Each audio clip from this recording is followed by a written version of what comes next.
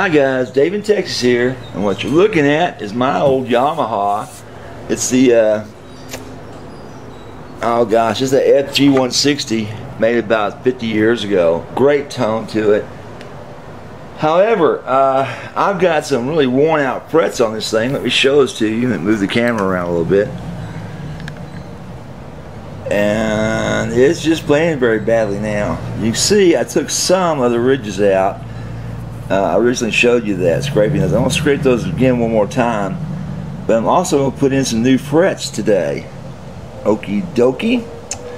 Now, the trick to this is, of course, getting them out, measuring them, make sure you're putting the right frets back. And we're looking at this type of fret to put in there. Got a couple of sets of these. Alright, these are not pre-cut, you have to cut them. And since I'm doing this again, doing fret jobs on these guitars, being asked to do them, I went out and bought the nicest set of fret pullers you can get. These are from Philadelphia Luthier's, and they're not cheap, guys. It's a $40 set of fret pullers only. Alrighty, and these, you know, I've tested them, they do a wonderful job. Right? And the fret pullers I got from China are a total piece of shit. You can see the head's totally rounded, which it should be just real flat, and you also see that the jaws don't meet. See that white or the black gap in there in between the jaws? Well, that's a problem. These have become my new fret cutters.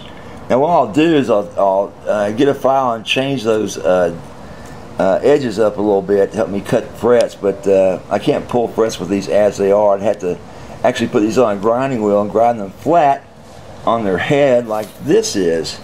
These are. See how nice and flat that is? Okay? So, we're going to get in there and start pulling these frets out. And what I do, I use a soldering iron. I heat it up to about medium heat on mine. And I'll lay that across the fret I'm pulling. I'll start from the bottom up on these and go on up. Now I'll heat the frets up. It's not on right now, but I'll heat the frets up once I have a guide over them, right? To loosen up any old glue that's in there.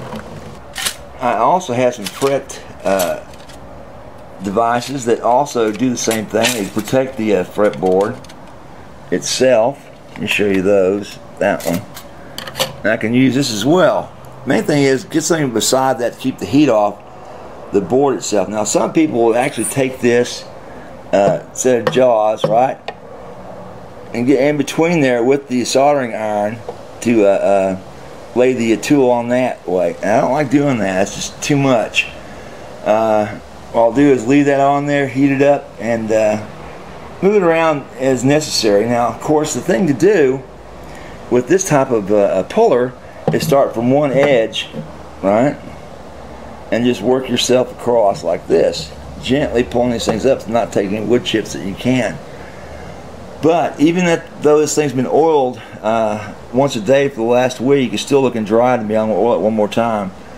I've oiled it for a week every day, and it's still, you know, there's a potential to pull out chips of wood. That's just what happens. And you try to save those chips on your mat as you collect them. I just put them in a little cup if they're big enough to put back in, as well as little pieces and splinters. I'll grind those up and make them into a paste and put back into the chip holes, if that makes any sense to y'all, and work on it that way. But anyway, what we're going to do is start pulling these and go from there. So hang in there, guys, while I rearrange this camera so you can see what I'm doing. I think you can see it that way, guys, what I'm going to be doing. Anyway, I'll go ahead and shoot this and see what we can come up with video-wise. But I'm going to pull that last fret first and go from there. So hang in there, guys. We'll have to heat up this iron first of all. Like I said, loosen up any glue. It also expands the fret, which is not good, but you know, you also heat it up and let it cool off again so it breaks contact with the glue. I've done it that way as well. If there's something like the one here that's stubborn, if it's really stubborn, I'll keep the heat on it as I'm pulling, but I've not had one of those in years. Okie dokie. So hang in there while I get this thing done, and we'll get to running here soon. Well, just as soon as I start to pull something, work with it, of course the camera goes off. The battery, I've got to get a new battery for this camera. It doesn't last 20 minutes anymore. And it should last up to an hour according to the information, but it's an old battery, so I can't expect much. Anyway, what I had done, guys, I'd taken my soldering iron out, and I had gone ahead and got underneath that first fret like I'm supposed to, and got it moving. And what you do is you go down the row, piece by piece, pulling up gently, so that you don't cause any issues with it. But just take your soldering iron when it's really hot. You'll lay it across there like I'm doing. You can see this, and that's going to break up any glue that's underneath there. And then if you're concerned about getting it too hot or actually getting your hands burnt, just don't pull on it. But it doesn't take much, it doesn't take long. You have a nice little amount of time. Of course, that's what takes, that's what costs these things so much to do these jobs, these fret jobs, is the fact that, it takes just so much time. Now, like what I told you, I got underneath the fret, and I'm pulling that up just gently as can be. And I'm working my way down the fret, trying not to pull any chips out with it. And as you can see, it's going to leave a rough edge to it, like as expected. But so far, no chips, and that's what you want. But you don't want to force this. You want to let the tools do the job, and just gently lift that up. And look at that. That is a pretty pristine removal of that fret, right? Now, if you have any questions about the frets themselves, now's the time is you can go and do your measurements with them to make sure you're putting back the right, size fret. Follow me? And to look at this, I don't see hardly any glue in this at all. So that may not even be an issue anymore. Let me check that real quick. I've got a gauge in here I use to check the depth on these things, as well as the radius. Alright, so we're looking at a 12 really. Yeah, there is some glue in there, guys, just a little bit of glue. That's a pretty tight fit. Can you see that? Yeah, no you can't. See, my hands are in the way again. Darn it, even with the camera over there.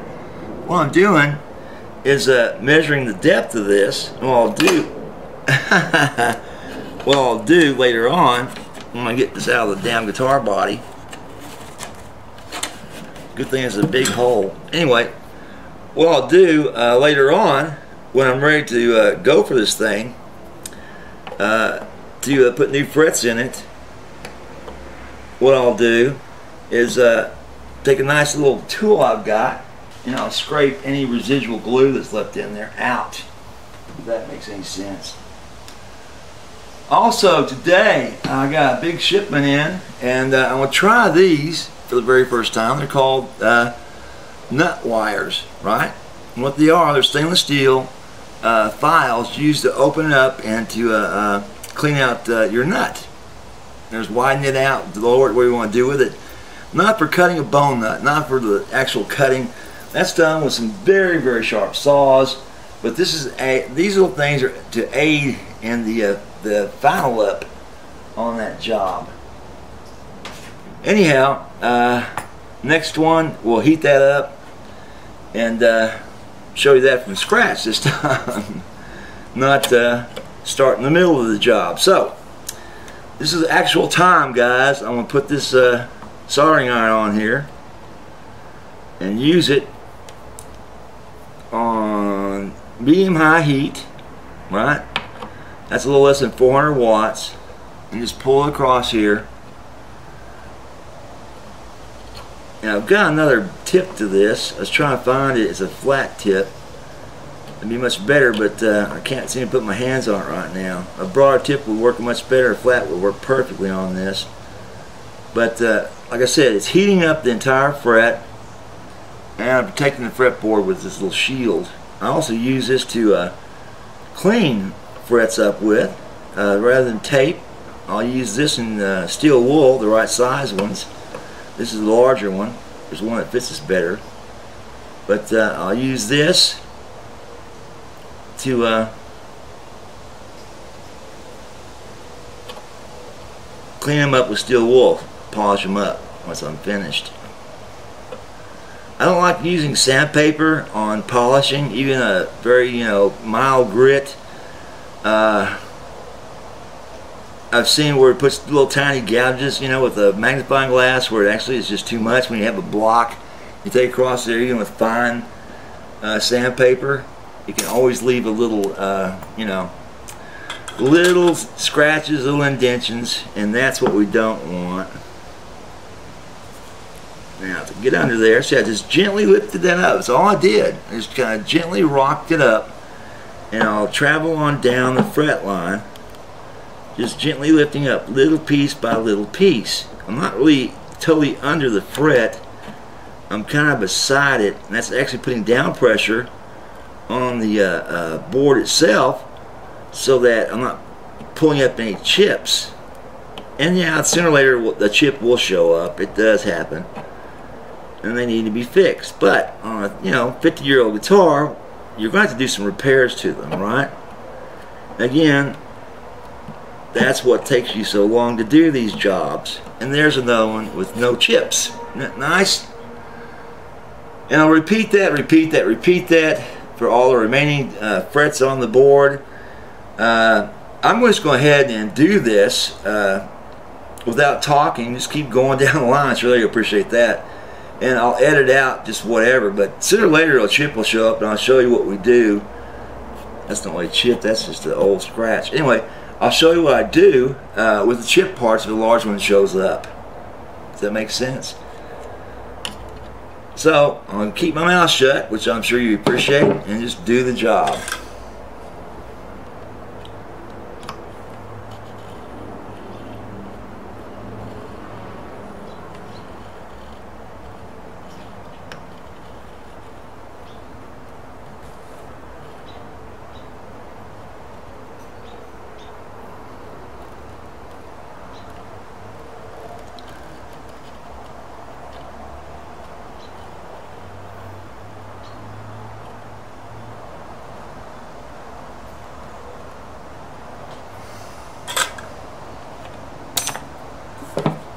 And yes, that little guard gets hot.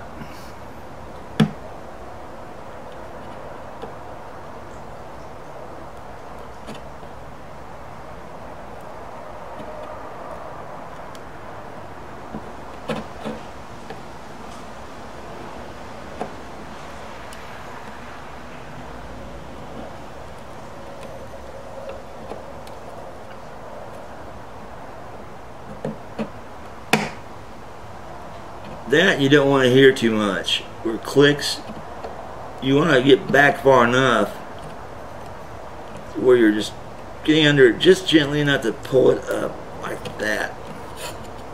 That started chip right there, a little tiny piece, but it didn't. It'll stay down. When I scratch up the board or use it, file it down, they'll just disappear. But there you are, another extraction done.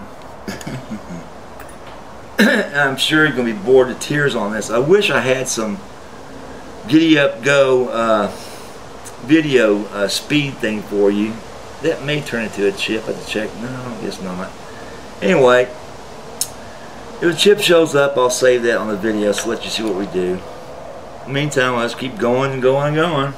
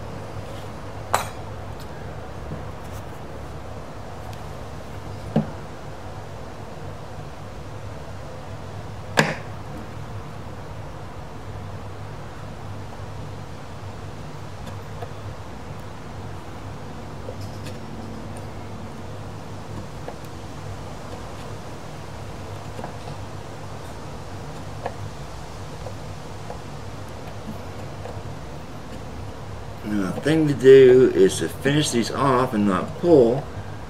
Just go to the very edge like that. That way there's no chance of chipping. See that? Ah, shit.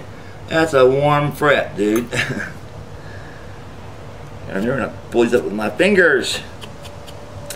Anyway, this little bit of triangle top shape indentions in the fret board, that's to be expected. That's just the tangs of these things, or the little edges coming out, and that's what keeps them in there.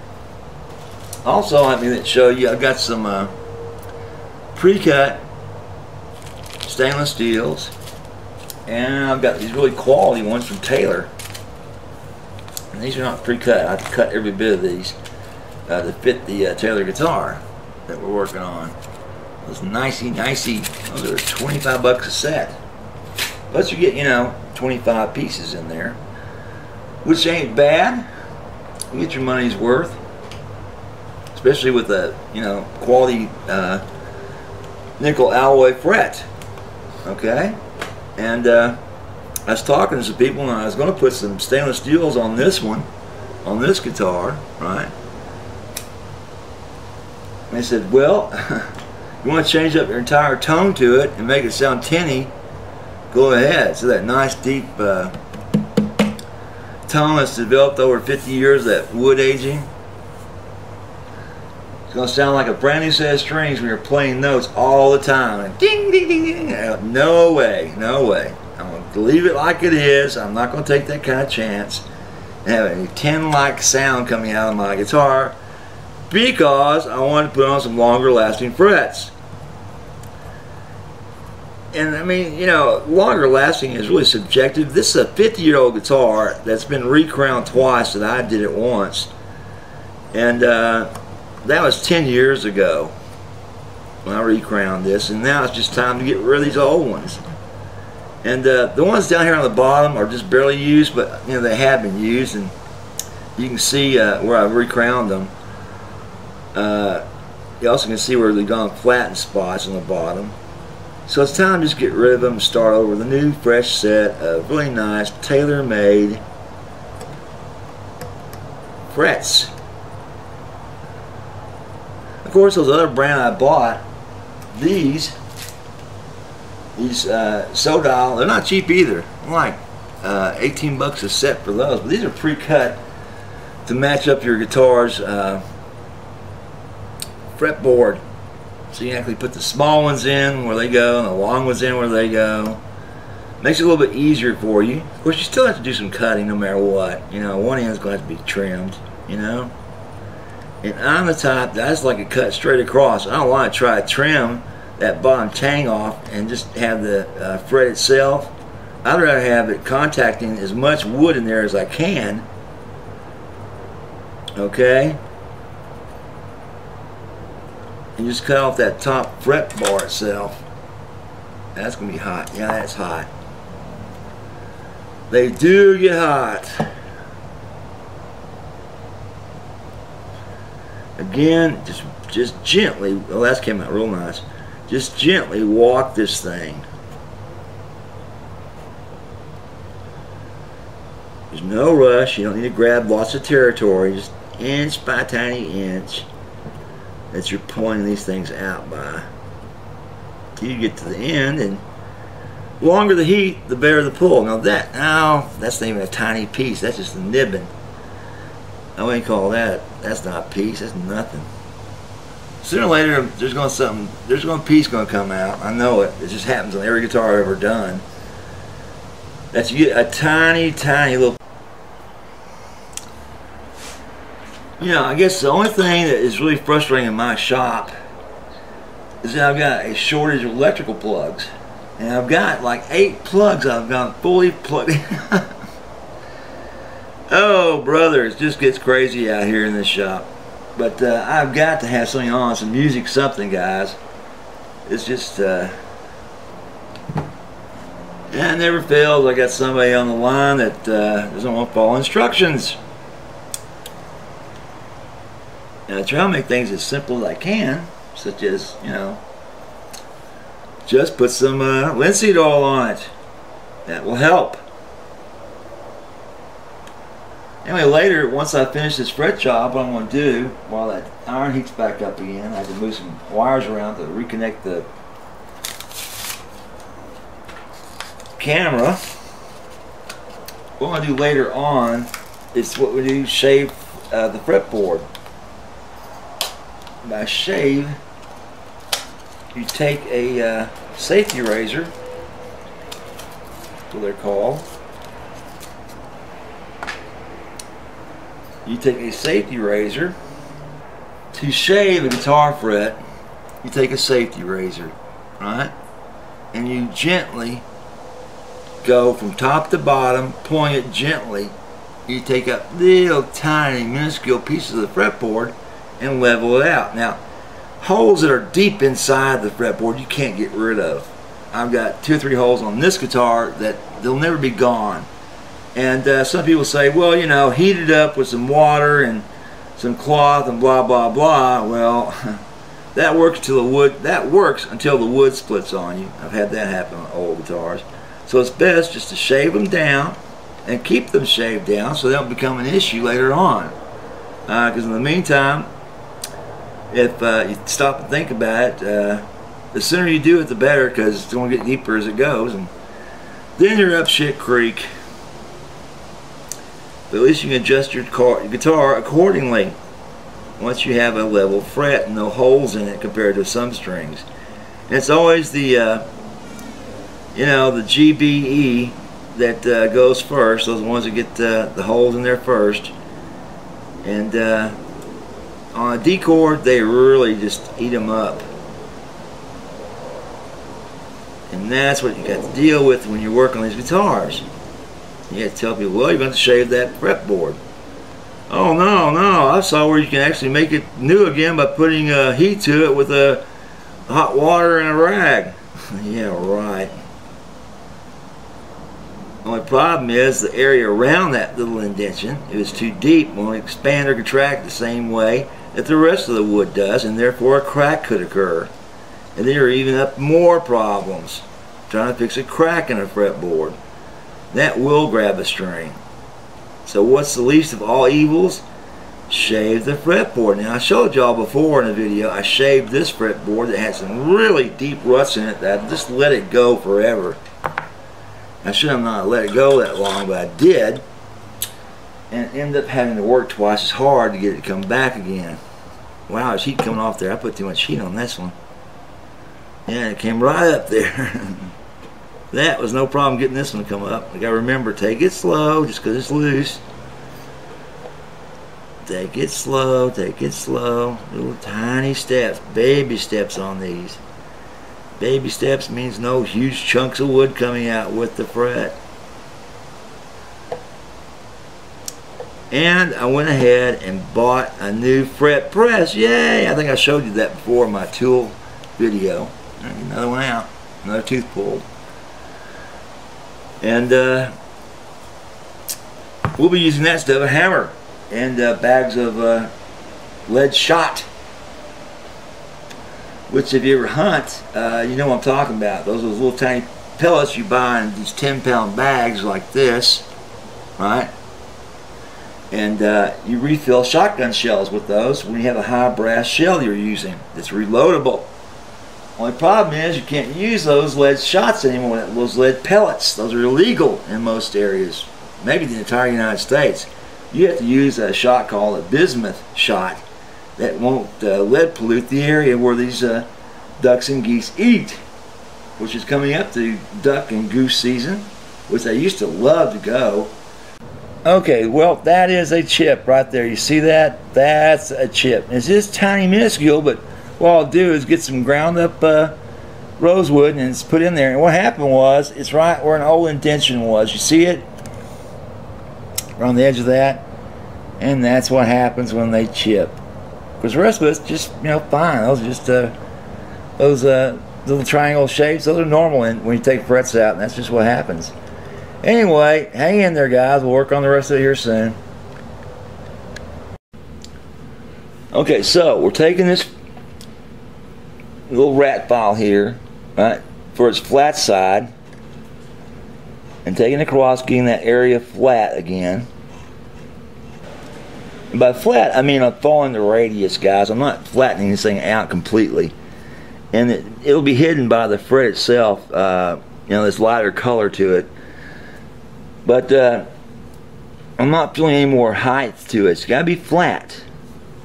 You know, I'm also going to try to do, I've got a file that I'll get down here inside this and file this, open just a little bit, just a tiny bit, opening it up. There's still glue in there because I can't see it, obviously. Even with magnifying and high intensity lights, you can't tell if you're down on the wood itself, other than trying to scrape it out and see if anything else comes out on it. But I do have a depth gauge in here in my test tools that I can use to test it to see if I actually am flat on wood or not, and how far I have to go, basically, if I can find it. Hold on, guys. In here with my test tools, and I got quite a few of them in here right now. There it is. Alright. Now, obviously, this little test tool is pretty simple. I go by the radius. This is 1014. And I'll check it, see if I'm down to depth. And obviously, I'm not. I'm not there yet, guys. So there's a lot of scratching and scraping to go on, as well as cleaning out the inside of this to accept my fret more readily, the tangs on it. And unfortunately, on this one, you can see there's a little tiny chip that came off that. And on a restoration type job, I go in there and grind up some old rosewood I've got laying around, a block of it, and fill this where the fret's been accepted, and glue too. So I've got to get that old glue out of there the best I can. And that little depth gauge, once it's down, keep testing it back and forth. Once it's down, I don't know if I'm in there or not yet. Ah, bingo. Okay, so that actually is now touching the bottom of the board without any glue in its way. But I still have a tiny bit of height to it that I'll have to remove with this file I'm using. And I use a number of different files, but I use a number of different types of files, and I'll try to show you. Well, I also use a nice flat X-Acto knife like this to help get in there and work those flat again. Get that area flat on the side so it doesn't go click, click, click when I run a file past it. Let me show you some of these files I used. These are both triangle, different sizes, that I'll use getting into the hole itself, and just very gently work it with one of the edges like this to make sure I'm flat and that the hole is proper. You follow me?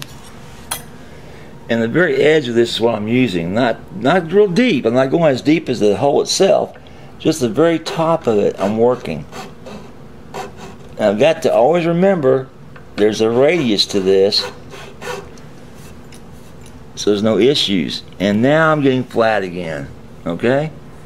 Now it's going flat. Now I also have a couple other files I use, but this is the basic ones I use to get all this work done on the fretboard. It's also why it takes so long to do these. But then again, that's why it takes so long and why people charge so much to do these fret jobs. It is time consuming, and it's very delicate little work, and you could screw things up very badly unless you know what the heck you're doing.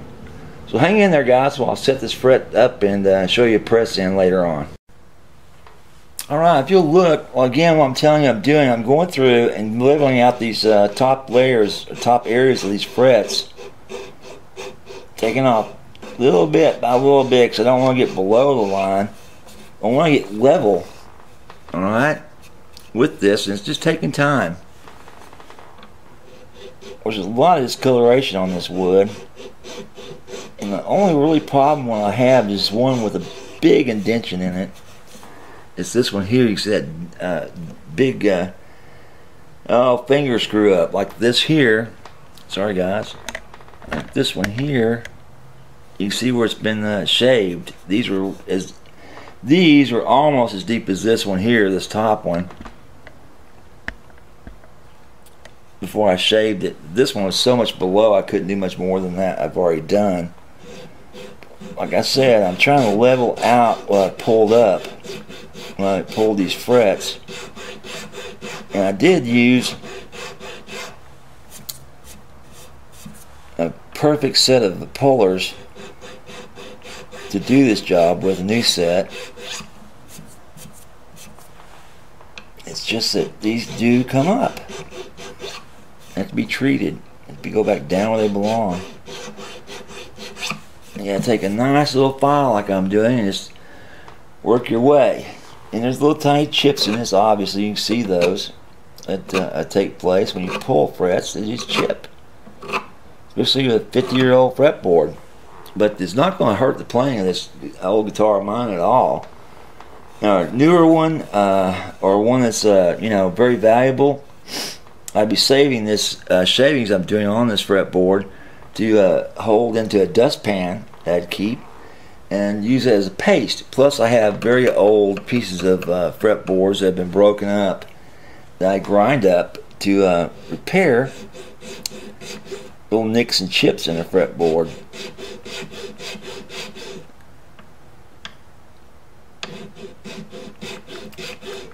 Of course, each fretboard is different. Working with, say, a ebony one, it's hard to do to keep it from chipping. That's just the nature of the darn thing. Alright, well here you go. Here's how it's been properly set up. And when I said I smooth these down to just the very top of the playing area of the fret. It's kind of hard sometimes on these really older guitars because of the notches that get, you know, played into them. But this one I've already had a scrape down on it, so it's a lot easier than it would have been. But those dark areas, that's the areas that used to be a big hole in them. There you go. I don't want to put those right back in the same place. I want to skip those one over so I catch new wood. Now, here it is. Here's one of the new frets. And what I've got to do is line this thing up on the guitar, just, you know, carefully, and give a nice little wrap on it with my hammer, my dead blow hammer. You can see it or not, but they almost seat themselves where I've got it opened up, but not quite where they can actually go all the way in. I still need to use the press. And I've cut this one to fit, and what I'll do is go back through and cut them all to fit right there. Okay, can you see that? Yeah, you can see that. Now I'll take the press to press it all the way in. Actually, I'm going to take that back out again. I want just a little bit overlapping so I can go back and work that fret. Put a slight, there we go. So both of them are slightly in. Alright, so I get a slight edge on this so I can bevel that edge when I'm finished. But once I do that, what I do afterwards, I get my glue into a bottle, or it's actually the ball itself, and I dip this blade in here. It's just long, flat blade. I dip the blade in it, and I wick that glue into the fret lines themselves and into the tang positions, just so it soaks it up. Now, some people will pour the glue in using like a spigot or a pipette, like one of these. You know what I'm saying? And that's just too much. And what happens is the glue gets all over the fretboard as it's being pushed out. And it's better to do it my way with the wicking rather than try to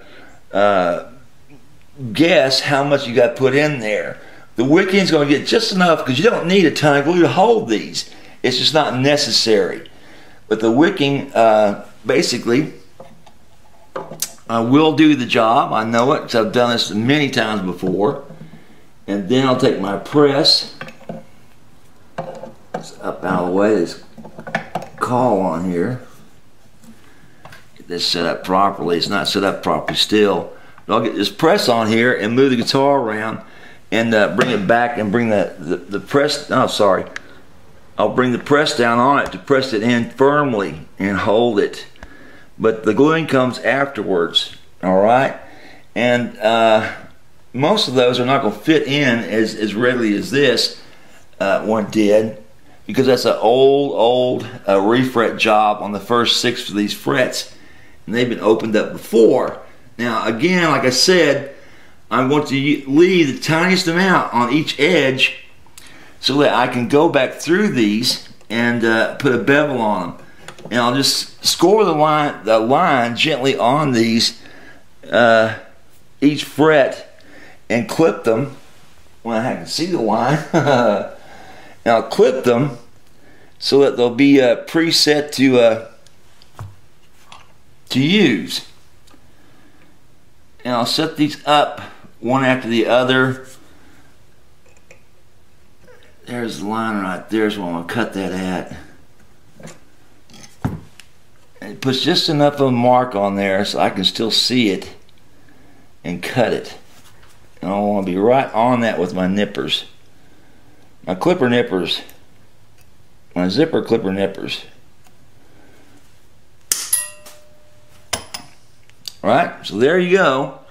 That's going to be number 2 fret. And I keep these in line so I don't put in the wrong fret, because they get longer obviously as they go. And I don't pre-bang them in because they'll be in the way and falling all over the freaking place. Right? So the best thing to do is just find something like my little neck holder and put these all in a row like this sort of. Let me back this thing up a bit. There's number 2, and just go down the row and pick them up as you use them.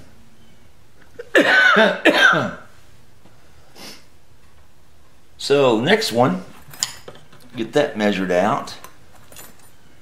What I need to do is put these files away here soon. This one's number 3. Like I said, I'm going to just leave a little bit of play on this on each end, so I have something to work with to put a bevel on these.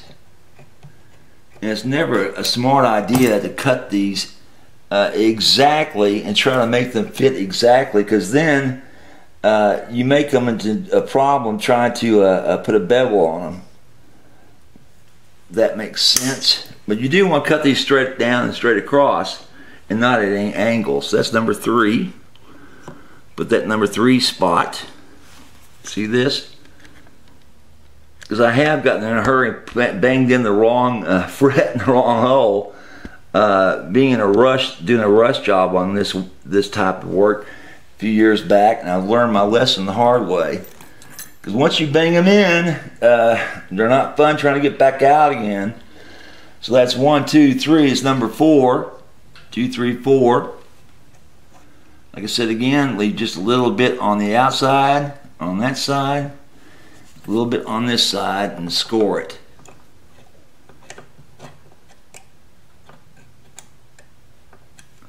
Just like that. So you can see where you were.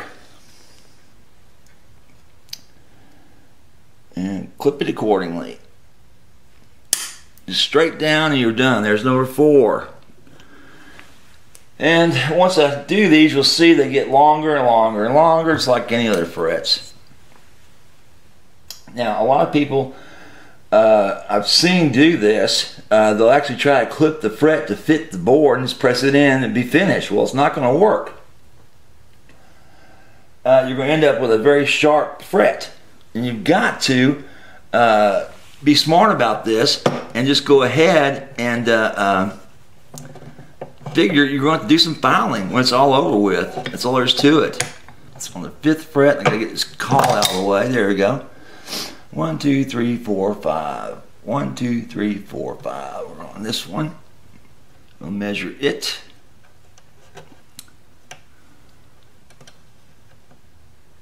And I'm just leaving just a hair's breadth on the other side, maybe 1/16 or something like that, maybe a little more. So I have something to work with when it's time to bevel these up.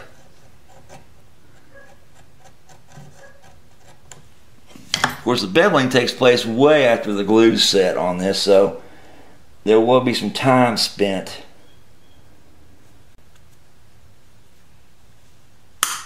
Or time elapse. There's number 5.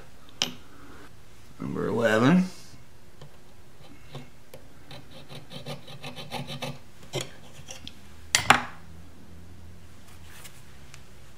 Anyway, the mark I'm putting on these makes no difference because I'm going to be shaving it off anyway with another tool I've got.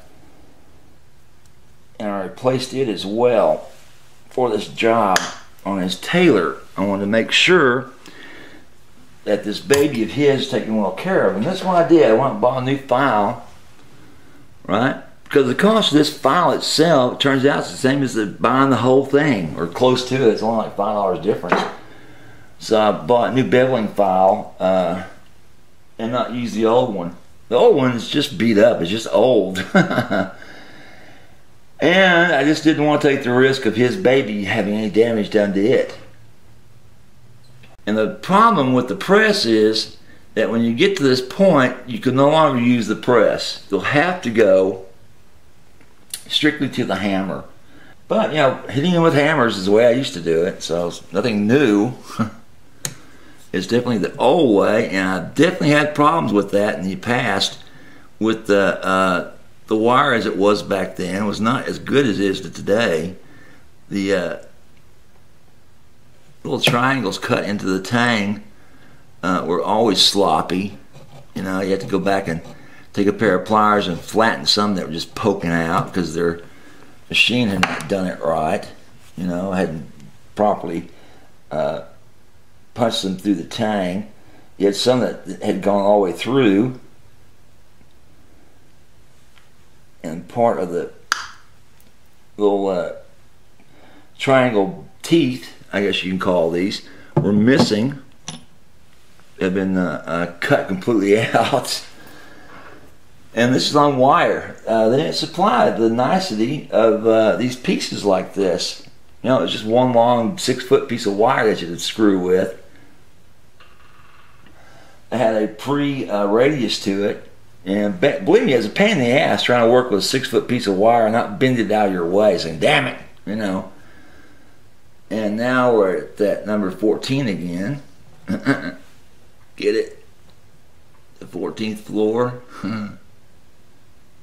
Like I said, we're putting just a little bit extra on these, both sides, so that I have something to work with to bevel. But like it's, you know, it's true. If I've seen people actually go through and cut these exactly to size. I mean, exactly. It's like, what are you doing? And the damnest thing is, we'll take a little tiny hand file and try to make the corrections on it with that. You know, a little rounding file, which I've got those obviously, but that big hand tool I just showed you does a great job of this. You know, beveling. That's what it's meant to do. It takes off that tang edge completely. If you're careful, you won't do anything to the finish of these guitars. But if you're new to it, what you can always do, and I'll show you I'll show you how to do that. You can always tape between these tangs, you know, with a piece of tape over like this, if you're afraid of catching the binding on the side of the guitar, you know, with that file. All right, we're at what, 15? 1, 2, 3, 4, 5, 6, 7, 8, 9, 10, 11, 12, 13, 14. Number 15 is next, guys. That's 12, 13, 14, 15, right? And this is about as long as they get. Well, 12, 13, 14, 15, yeah.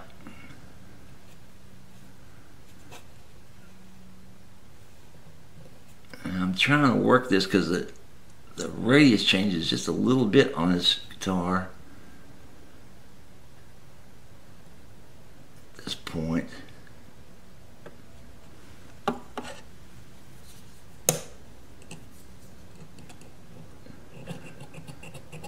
And some of the excess come out of that. that hole. But yeah, I need to show you what I did last night off camera, and I'll do it again today. Not as aggressively today, but I'm going to show you what I did off camera. There's 15. And let's see how I did that, because that's something you do need to know how to do. This is number 16, so that's 12, 13, 14, 15, 16, 17, 18, 19, 20, 21, 22, 23. 1, 2, 3, 4, 5, 6, 7, 8, 9, 10, 11, 12, 13, 14, 15, 16, 17, 18, 19, 20. Alright. Where am I now? 1, 2, 3, 5, 6, 7, 8, 9, 10, 11, 12, 13, 14, 15. So I'm at number 16. That's 12, 13, 14, 15, 16. I'm getting close. I'm getting close. Like I said, they're almost the exact same measurements now. Not much difference. And the really work on the beveling takes place once you get to the body. Right?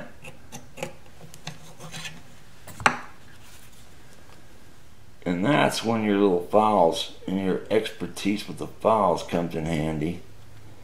And I'll show you that as well. You know, of course, you don't like it, it's boring to you guys, just, you know, hit the fast forward button. You know, because I've got people screaming, show us everything, show us everything. And trust me, when I'm editing, it's great, because I don't have to edit as much. You know, the stuff that's repetitive and boring to me, you know, it's like, I don't want to watch that. Of course, I do these things all day, and yeah, it doesn't get boring to see it over again, but I keep forgetting some people never seen this done before. All right. So we're at 17. All right, we're at, let's see, 12, 13, 14, 15, 16, 17. Right there.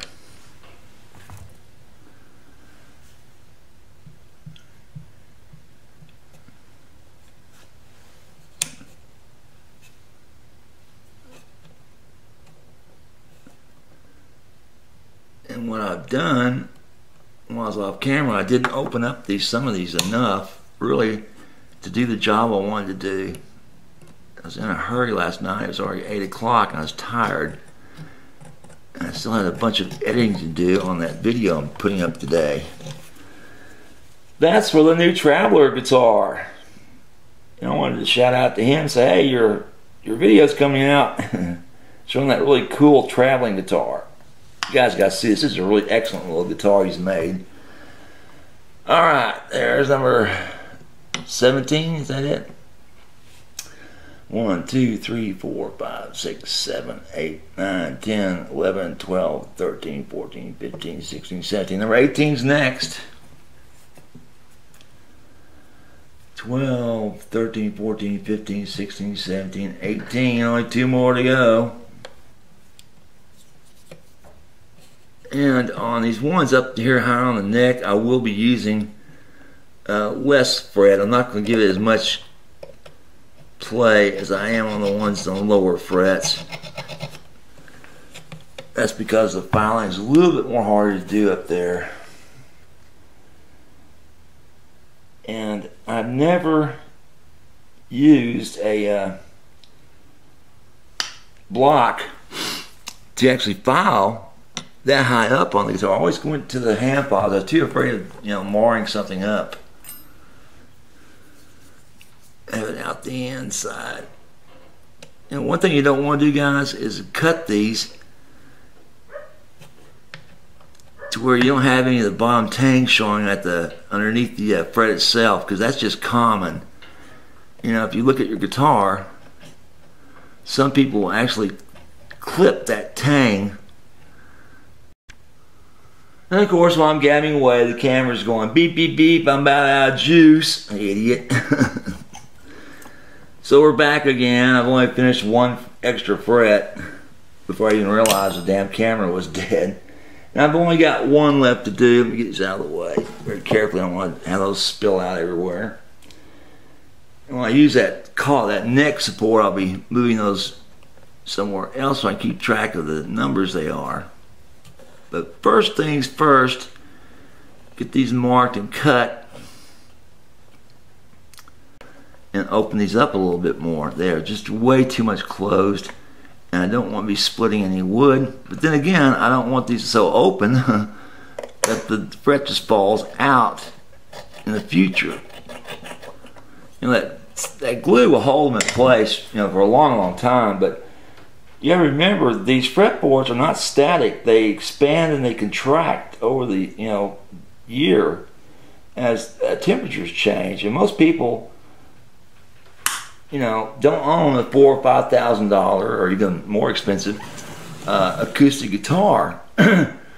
So they're not, you know, they don't have a $400 humidifier in there taking complete control over everything, over the, you know, expansion rates and moisture contents of their guitars. Now, should they? Well, if I owned a $4,000 or $5,000 concert level guitar, yeah, I would. I'd have a very nice humidifier that controlled every aspect of that guitar's surroundings, its habitat. You feed it and put it to bed at night. But if you think about it, one of the best known guitars in the world is a total fucked up Martin Spanisher that you know who, that Willie plays. Back then was about $300. Now it's worth millions, of course, because who owns it, not for what it is, but it's a beat up old Martin Spanish guitar. So here we go. We are in the groove here, making sure I can get some power to this. And what I'm going to do next, guys, I'm going to go through here and show you what I do. I have this really long blade, flat blade, X-Acto knife, and what I do, this is which is the best fret to show you this on. This one right here. Let me show you what I do on just one fret. Alright? Let's go down away from the body some. Let's go to the 12th fret. Alright. I'll take it, this long ass blade, and I'll pressure down just a little bit and pull it towards the right side of that fret hole. And I'll go back, starting at the very end, and do the very same thing on the left side to open that up just a slightest bit, just means slightest bit, to help accept these frets. And a lot of these that I've done, I've not done enough. So what I've got to do is go back there and, you know, visualize these and fix what I messed up last night. Like I said, I've got just a little bit of down pressure, but a lot more side force on these like this, right, to do the job. And my battery's going to go down again, darn it. I'm not having any luck, guys, with this camera lately. Anyway, I'll go through and do all this, and I'll set this up later on, set it all up, show you some pressing going on. So hang in there, guys.